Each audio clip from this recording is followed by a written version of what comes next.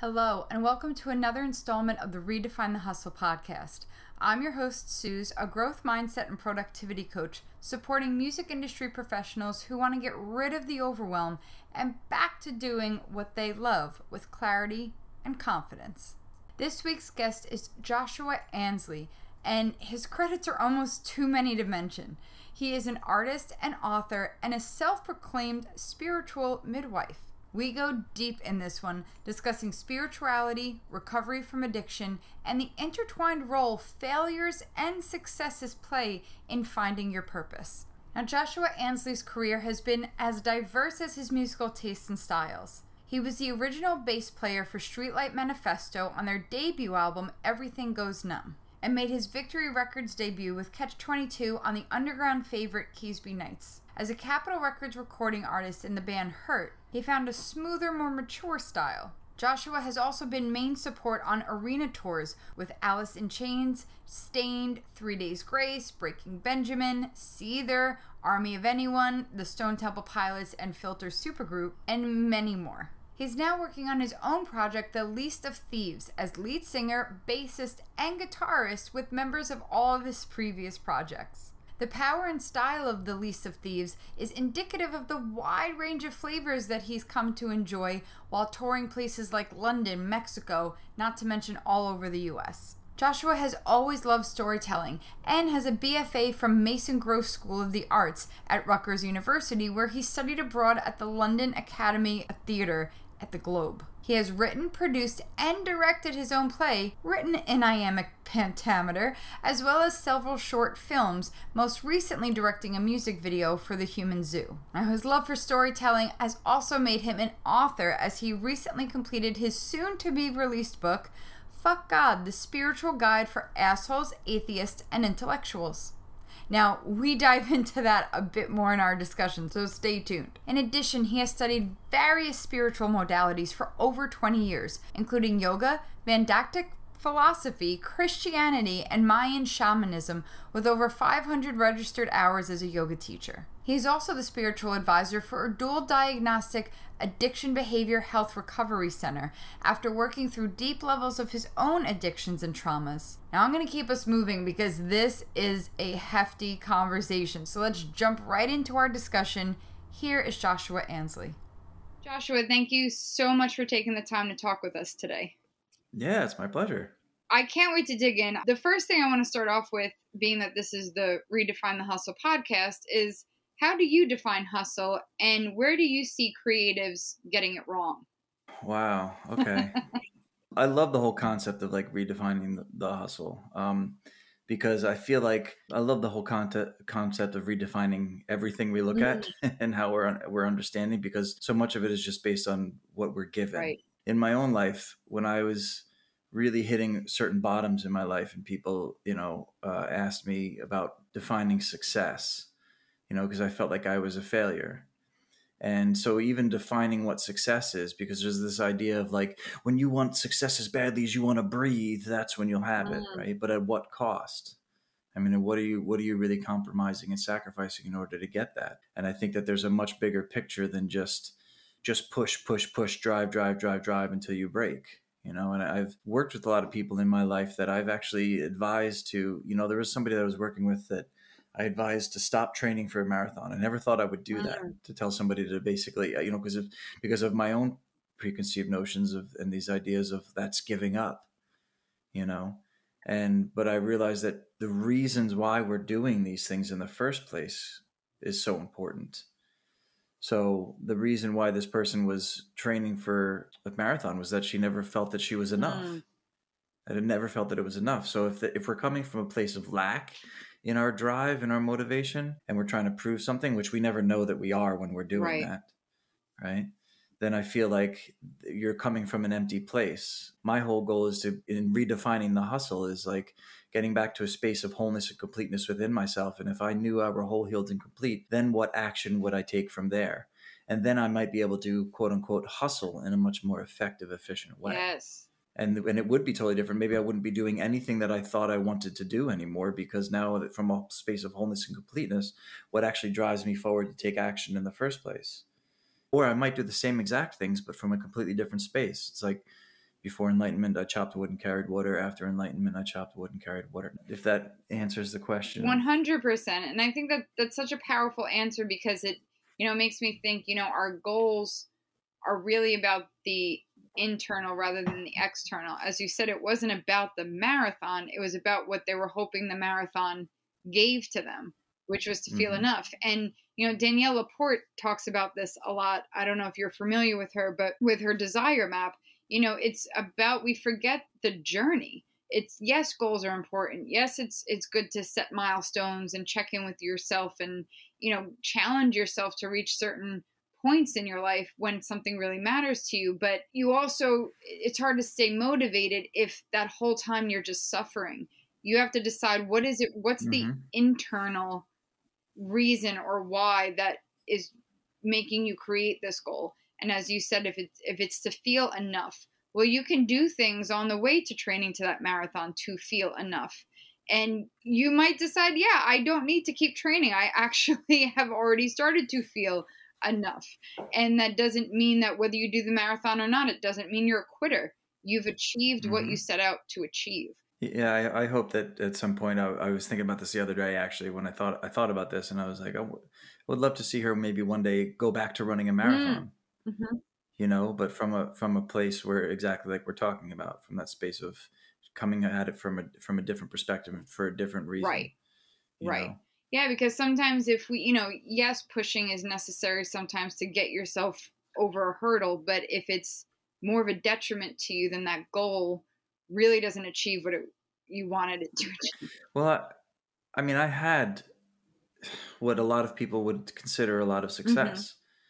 I never really got it monetarily, so I think that was a big thing in my life, and I still don't have it. And it was like, but there's never enough anyway, And so when it was like redefining what this success was, I had to give up everything to actually come back to the space of being able to pursue it again from a space of wholeness and completeness. It's funny because I had this incredible spiritual awakening 20 years ago, and it was like, wow, we found a purpose. Like, well, how amazing is that? My purpose was to be of service through my artistry. So I was like, okay, I have to be of service through my artistry. And then I had all these amazing successes and record contracts and all this kind of cool stuff, and was like, oh, here it is. It's happening, even though I was just like drinking and drugging and doing whatever the whole time anyway. Right. And I'd fallen off this like quote unquote spiritual path that I was following, but thought I was still on it. And it wasn't until I had kind of lost everything and lost my own self that I was coming back to it and looking at it and going, well, now I feel like I failed as an artist. I'm a filmmaker as well. And I moved to Mexico to make this film, and that was like not happening. And I felt like a complete failure. And it was like, I thought that my deepest sense of self was my artistry and my success within the artistry. And that was a huge awakening for me to recognize that there was something well beyond that I had to find out something beyond that, so that when I failed, quote unquote, failed in my artistry, then who was I really, if not an artist? Because I thought that was the deepest connection. And I found out that was not accurate. Yeah, I think you touched upon the fact of like, what really is failure? We talk about defining success, defining hustle, but like, yeah, what really is failure? What constitutes a failure? Yeah, and I think that it's not this perception, at least for myself, I can't speak for everybody, but I think it's a common perception that failure is the opposite of success. In this philosophical perspective of going beyond this black and white thinking, it can be a really profound awakening and realization to recognize how much we live in this duality, and that failure is not the opposite of success, but rather a very essential ingredient for it. That's why at this point in my life right now, I try not to define myself by my failures or my successes. If I'm going to define myself by my successes, then I'm going to define myself by my failures as well. And then I will want to avoid failure. And failure is not what we perceive it to be. Failure is an opportunity, right. And I feel like we can easily get into these platitudes of like, failure is an opportunity and enjoy the journey, sometimes not the destination. And but that is the reality of it. That is very true. I think in my own, I talk about recovery. I'm a spiritual advisor at a dual diagnosis recovery center, and I have worked in a lot of recovery. But when I think about recovery, I don't think necessarily about recovering from drugs and alcohol, but recovering into a deeper understanding of myself.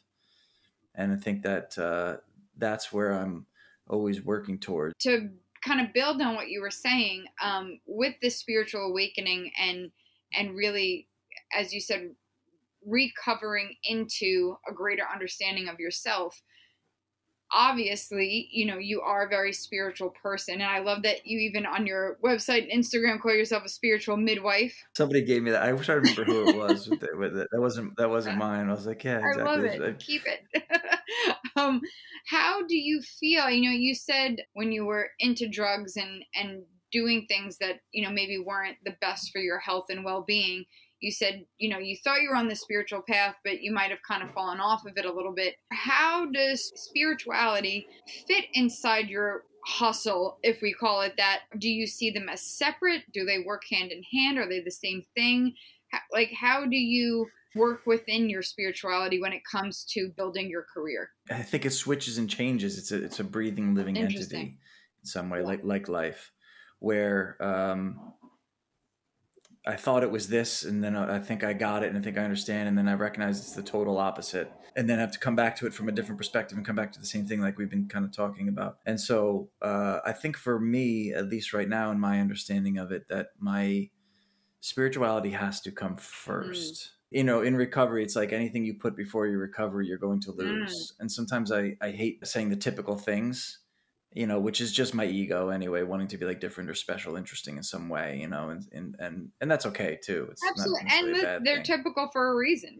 Some things do can be right, exactly, because they resonate, and they make sense. So this idea of like anything you put before your recovery, you're going to lose. I can understand that, because for me, the concepts that I work with when I speak about spirituality or God, I talk a lot about the difference between religion and spirituality.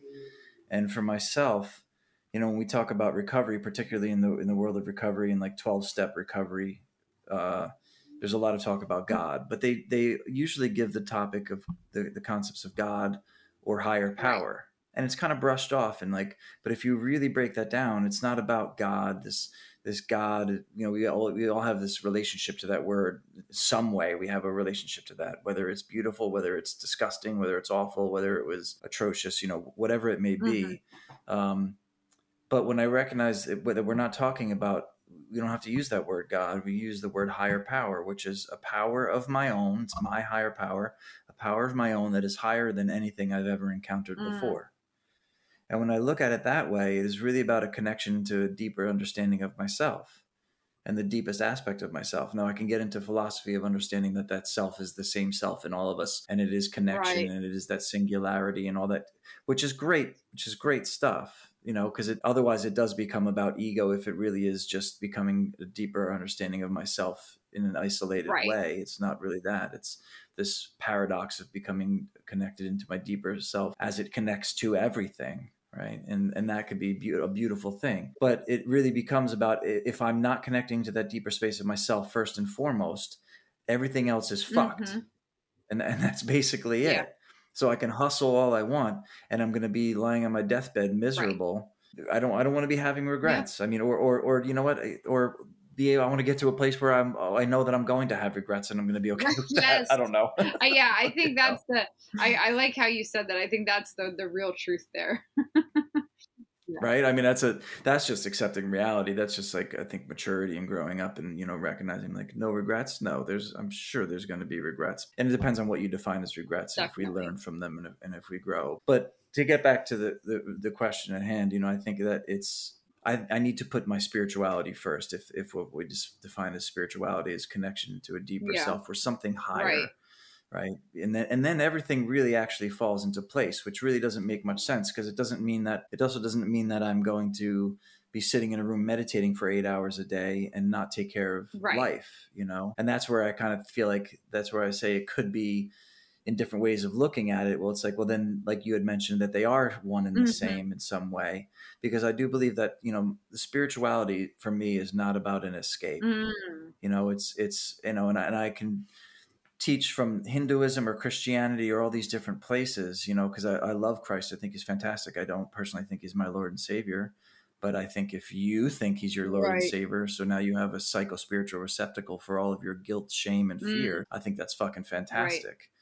Right. But that I just don't believe that. So that therefore it's not going to work for me, which is kind of what they Right. say, like if you have to accept him as your Lord and Savior in order for it to be. And I'm like, oh, that actually logically, makes sense. But from whatever perspective I'm teaching, I recognize the power of what it really is to be living a beautiful life, that God or the connection to all or whatever it is here and now. It's the power of now. It is, the Christ said, that the kingdom of heaven is here. It is now. He didn't mean 2,000 years ago. He's not talking about the end times. It's like the end. It's the end of the world as we know it, as we ascend into higher levels of consciousness, is really what I think the apocalypse is. It's a personal apocalypse, as we move into higher places of understanding, so that we can live a beautiful life. As the ego is the death of the ego is really what happens in Revelation. And as we do that, the book of Revelation, I'm getting biblical. Yeah, but it's fascinating. Please continue. As we do that, then it really becomes about living in this moment now. Right. Live in that heaven that is not a place that you go after you die. Hell is not a place that you go after you die. These are states of mind. These are states of being. And I think you really hit upon it. I love it, like, not to sound cheesy and basic, but it's like I want to put it on a t-shirt. When you were like, my spirituality isn't my escapism. It's intertwined with your present. It's part of it.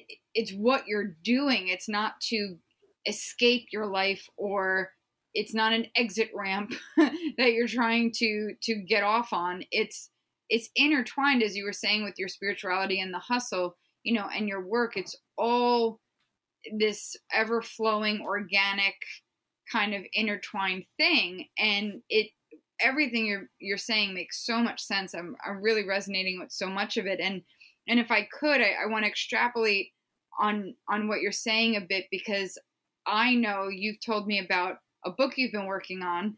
I know it's not published yet as of the time we are talking, but when you had told me the title, and I said to you, oh, this is gold. Like, this is the best. And before I share it with our listeners, I just want them to know it might take some by surprise and even rattle a few feathers, but that's what great art does. And the title you had said to me is Fuck God, the Spiritual Guide for Asshole Atheists and Intellectuals. And so I'd love for you to break that down for us a bit and explain why you wrote this book, who you're trying to reach with it, because I think it completely relates to everything that you're talking about right now. Yeah, it definitely does. It's a very much an aspect of who I am and the way I live my life. Yeah, it is. It can be kind of a daunting title, I think, and I've wrestled with that within my own life. It's like, what am I really called to do, and what kind of trouble am I you're just trying to cause shit, or like, are you actually being productive here, And so I don't want to do shit just to cause shit and be different and cause, for shock value or something like that. And I don't actually know how it will be perceived, but that's not what the book is. The book is actually about getting a deeper connection into something. I said that the title of the book really should be Fuck Everything You Think You Know About God, which is actually based on other people's ignorance of divine principles that can truly change your life. And so when you ask, who is my target audience, I think it's anybody that is intelligent and struggling to find something deeper in their life and a meaning in their life. It did where it really originally came from was working in recovery. And I would go into recovery centers. It hit me like there's people there that don't give a shit. They don't care about God, and they don't want to hear about your spirituality, and they don't want to hear about any of this crap, but they do really want to get better. They really do want to get better. And if you go into a lot of 12-step programs, like, so I love 12 steps, but there's a lot of fucking bullshit in there too. There can be. I mean, you have to sift through it. I make a joke that the 12-step programs are kind of like shopping at TJ Maxx or Marshall's because they have a lot of great stuff in there, and it's really cheap, but you have to sift through a lot of crap. I was just going to say, but you got to find it. Yeah, so you got to look. And I found it, and it's there. And, a lot of it was even my own perception of the shit, because there's a lot of shit, but it's really just my own perception of it that was blocking me. But I can understand why a lot of people would not want to go to 12 steps. And when you're a 16-year-old girl and you walk in and there's a 70-year-old man being like, you better find God or you're gonna fucking die. Right. You're like, I don't want to go back to those meetings. Those feelings are terrifying. Like, so I believe that there's a block there more than just a lot of some people in the rooms think, well, it's just because of your unwillingness or your blocks or this and blah blah blah blah blah and all this kind of Right. stuff. It's kind of like, And I'm just like, give it some time. You'll see. They all see. It's like, well, right. And there's some truth to sure. that. Is like, there's sayings of like, keep coming until you want to Right. come. And like, it is a And the transformation, program works if and you work it. it works if you work, and Right. all these different kinds of Right. things. We can go on forever. And some of it's really great, but some of it can also be really dysfunctional. So, I was recognizing that I had this really deep, profound connection to some spirituality, and I still get confused as to what is reality and what is not. There's so many people that are pushed away from these programs that really could be getting help, and that really would be getting help in there if there wasn't for there being a lot of dysfunction that is in Right. there. So I'd be going into treatment centers and looking at people that are nowhere near the word God in their life. Like, they're just not even. And then they would say, well, you haven't hit your bottom and all this kind of stuff, because there's times when you hit your bottom and you're like, fucking please, anything, God. And that's really the nature of suffering. And whether it be Buddhism or even in the Yoga Sutras, is that it's suffering that brings you to the doorway. Right. And now yoga is the first one. It's like, now, okay, you've done all the other shit and it doesn't work. Now you're coming to this. Or it's the Christianity dark night of the soul. It really breaks you down until the place where that you are now open. It's the tragedy and that darkness that can actually break you open. It's the cracks through which the light comes in, all that, Leonard Cohen good stuff or whatever. And so that happens, but there's some people that are nowhere fucking near that are really intelligent, and a lot of people would say that your intelligence actually gets in your way, which is true. So I was noticing this, and I was like, I was also had a very much opposed idea to religion and organized religion and the way the 12 steps. I mean, it is a Christianity based thing, Right. which I do love a lot of the Christian teachings. But as a religion and an organization, it can bother me. It can also be very beautiful. It's not black and white either, Right. But a lot of the ideas of like there's a lot of ignorance in just blind belief and blind faith. And I don't 100%. believe in blind faith. I believe in questioning and looking and searching and understanding and coming to an understanding that you will never understand, basically. And those paradoxes, right? But basically, I'm beating around the bush to get to the point where I realized at this point that there were people in there and sitting there that didn't give a shit about me talking about God or anything like that. Yeah.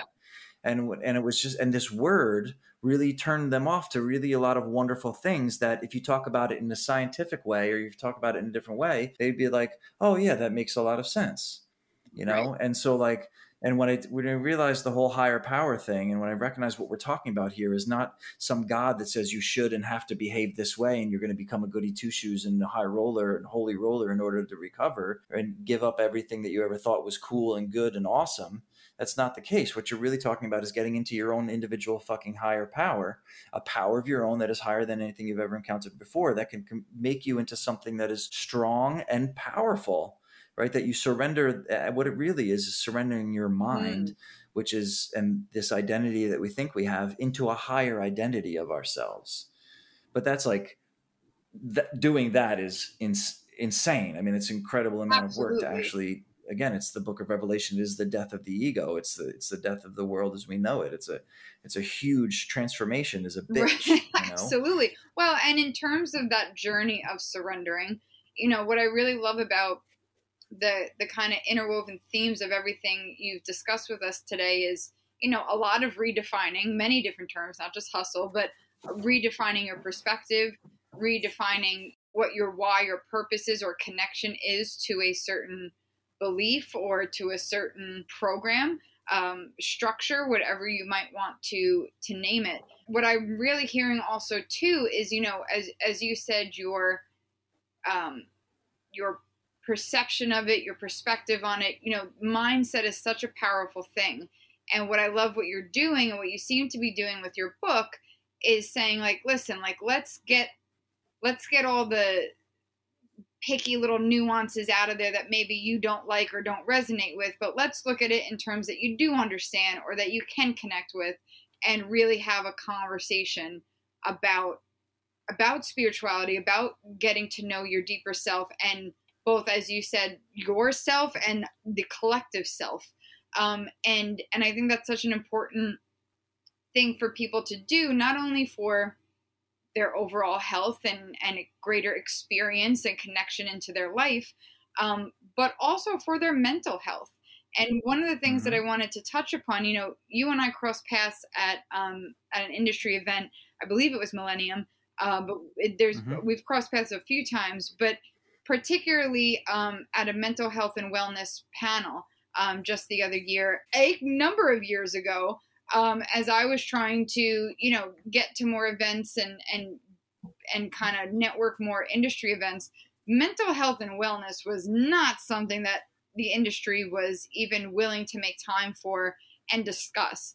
And so I'm wondering, as you talk about getting to know the deeper self, questioning things, looking at things in new perspectives, taking what you do like about something and not feeling like you have to take the whole message on if certain pieces of it don't resonate with you. All of that to me is really taking care of your well-being and your mental health, and finding that alignment within yourself. And so why do you feel it's so important to amplify this conversation? Mental health is such a big piece of your messaging and what you put out there. Why do you feel that it's important to discuss it rather than it just be your own personal journey? There's a great anecdote in recovery. An addict falls in a hole, and a priest comes along and says, "I'll say a prayer for you," and walks away. And the family comes along and says, "We're here to support you and whatever you need," and walks away. And then therapist comes along and says, "Tell me about your childhood," and then walks away. And only an addict jumps in the hole with the other addict and says, "Don't worry, I know how to get out of here."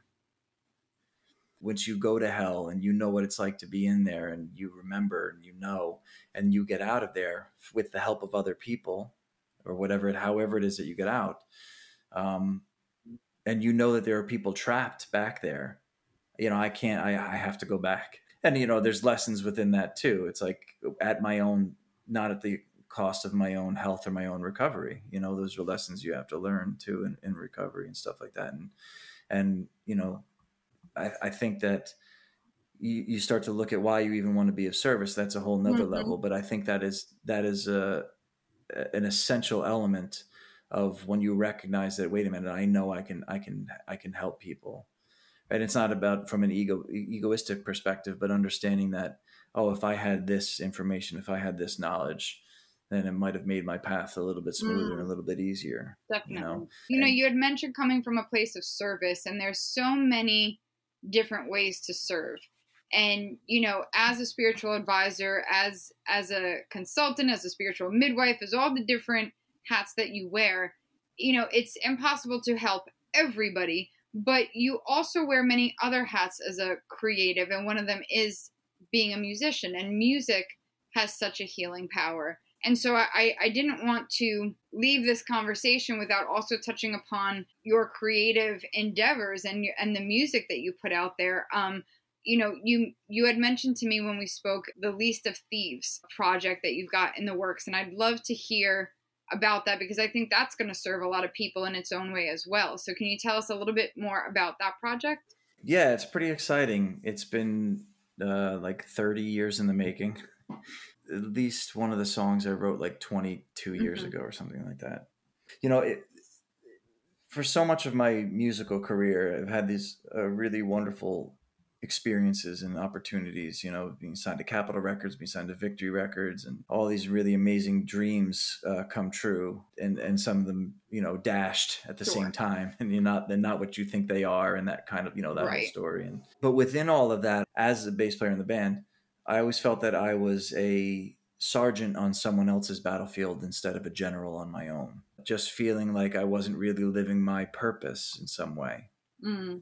So now this is really kind of like, with all these amazing opportunities and records that I've got to record over the years, this is now really something that is coming from me, coming from purpose. And like I said originally, that finding my purpose to be of service through my artistry, Absolutely. you know, and where that comes from when you're coming from a deep, true place, as opposed to, you know, either worrying about what people want to hear or how it should sound, you know, and all that whole nonsense, but also then even worrying about, is it going to be of service, and trying to be of service. Like, fuck that too. Just actually create from your space of bliss, you know, and let that be what emanates from you. And if it speaks to people, it speaks to people. Well, and as you said before, with the addiction recovery, you know, the person who's been through it, jumping into the hole and helping that person find the way out.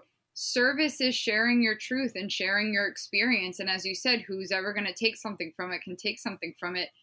That is service. And it doesn't have to be manufactured in a specific way. You don't have to predict or be a psychic about what people need. You just have to share your own experiences and your own truth as you know it to be at the moment. Because as you said, there's the self, but there's also the collective self. And so even though we are all unique unicorn butterflies, we are also still all human beings that for the most part are going to go through similar things at some point in time. So, you know, you sharing something that you worked on 22 years ago and have developed it over time and putting it through the perspective you have now, that's going to serve somebody, and I'm sure many, many people. I hope so. Yeah. I mean, it's pretty cool. I mean, on a more mundane level, just the details of it is that it's been pretty cool, because I've brought in, you know, I was with Catch 22 and Streetlight Manifesto, which were a lot of horns in the band, and I brought in, so working with guys from those bands, my original bands and stuff like that, and putting in horns into the songs. And, you know, I've always had such a love of all kinds of music. Like, I'm really all over the place, you know. I just love music. There's good and bad of aspects of all kinds of music, you know. So it's kind of hard because it has a lot of influence in all these different spaces. And so, like, trying to figure out how it's all going to work together. And because I want to create all these different things, you know, but, and just allowing that to be what it is too. And allowing it to be like, okay, this is from me. There's the cohesion is that it's from me. And, you know, that there's something as just being a part of that, all that together, that will hold it together, you know? So we'll see about that, but it's been really exciting to, you know, it's been several years in the making, and it's been cool. You know, I've been working on it with Joey Papa. Joseph Papa is his name. He's great engineer and mixer, and from Human Zoo, which is a band that I just actually directed their music video recently. That just came out. that was going to be my next question, in terms of when you said I like to create many different things. You certainly have many hats on your head, and I'm curious about that music video for the Human Zoo. Can you describe the feeling of kind of switching hats and going from musician and author and spiritual healer and all of these things to music video director? Do you feel that you are switching hats? Is it all one and the same for you? How do you manage all of these different endeavors? That's a great question. Tell us his secret. No. It's interesting to, like, actually hear you just put it in that way. I was like, you're like, I thought it was all one big job. I just kind of just do, you know, and funnily enough, I never think I'm doing enough. Well, and as you're not overthinking it, and you're like, I wake up today, what am I working on? That might just be better. Yeah, I think that there's a cohesion and a unity in just the creative process. I think, you know, and there's something that is in being creative. I do kind of just feel like that it is all kind of just one thing that I'm doing. There's really, I think that the core of it is actually kind of storytelling. I was going to say, yeah, the fact that you can find that thread, as you said, you know, you've mentioned service and as you just said, storytelling. I think for a lot of our multi-passionate creatives out there that are afraid to take their passions full time because, you know, it's not focused. I love so many different things. But as you just said, if you can find that core, I think that's what keeps somebody like yourself from just going everywhere but forward. You're able to move forward because it's all connected to a greater thing. Do I have that right? Yeah, I think so. That, you know, whether you put on a piece of, you know, music, or you put on film, or you know, go to some sort of yoga workshop, it's really, there's so much of it that is like feeling like you belong in some way, and feel and identifying. Again, it's about that connection. And they say the opposite of, you know, addiction is not recovery, but it's connection. Wow. Yeah. Right. And so like, so really working into a connection in some way. So I think that there's, at a core of that, there is some sort of, you know, be it in, I love the storytelling and I love that aspect of it, but even within that, it's about bringing us to a sense of connection in some way, and returning, not to sound cheesy, but like returning Yeah. home, you know, and what that home, but that feeling of home actually is, you know, in some way. I've loved this conversation so much because it's, I mean, the perspective shifting and the redefining of, and there, it just opened my eyes to so many different terms and perceptions and thought processes that we might want to redefine in our own lives. I've just loved so much about this conversation. And before we wrap up, I'd love to know, you know, you've mentioned the spiritual awakening from years back, but I know you've experienced so much in life. Maybe it's the spiritual awakening you had, maybe it's something different, but I'd love to know, what is a redefining moment in your career or life that you're comfortable to share with us here today that might inspire our listeners? A redefining moment in my life was when I really hit bottom and had to re-identify and re-understand myself on a deeper level than even my artistry. When I defined myself as an artist, and when I could not create as an artist, be it for whatever reason, whether it's like I'm not sustaining myself as an artist, or emotionally or mentally I couldn't create, or whatever it was, then who the hell was I? And what am I without this artistry? And I was something, there was something deeper without this artistry. So that was a real redefining moment, that when I gave that up, now I've come back to it with a more sense of wholeness and completeness, so that that it doesn't define me. So that was a huge moment for me. It was like this stripping down of my entire identity, when I felt like I had completely failed as an artist. But there was a fun story though, a year or so before that, where I was working in a restaurant in Los Angeles. I really wanted to be following my passion, and I just felt really stuck. And this guy walked into the restaurant, and the way he walked in, I don't even know what the hell it was, but the way he walked, the way he carried himself, he caught my attention and was just like, what is this? It was the weirdest thing. And I was so moved by it that I actually went up to him. He was at my table, and I went up to him and I was like, I just want to tell you, this might sound kind of strange, but as soon as you walked in, the way you carried yourself, the way you walked, the way you even spoke when I spoke to you, you just really seemed like a man, that I would want to emulate as I grow into being a man myself. And I don't know why I was compelled to say that. And he was like, you know, wow, like thank you so much for sharing that. And as we continued on the conversation, he was like, you know, I came here, I can't remember where it was from, like Switzerland or something like that. It was somewhere over there. And he's like, I came here with $5,000 in my pocket, and, you know, a dream. And, you know, I sat with many different men that I respected and admired, and tried to understand myself on deeper levels. And that led to me sitting at a table, you know, with a production company offering me $1 million for my script, to buy my script. And I told them no. Wow. And I was like, wow, man, that's pretty impressive. And, you know, me personally, I've had experiences where I've had major label contracts and stuff like that. And I thought about, you know, the times are so different now anyway. I wouldn't really want to go near a major label contract, but I was like, if a really good major label contract came my way, would I really even want to do that? You know? And I was like, could I turn it down? And for the other people in the band, you know, what's best for everybody when you're a leader and have to actually, you know, support everyone and think about everybody involved and make those kinds of choices. And it's like, that's really amazing. And then when we were done, he handed me his Black American Express card. And I was like, oh shit, like, who is this fucking guy? And I went and looked him up, and he actually did refuse that offer, and started his own production company, and actually had people from that other production company join him on the board of his Wow. company and get behind him. And now here he is offering me his Black American Express card.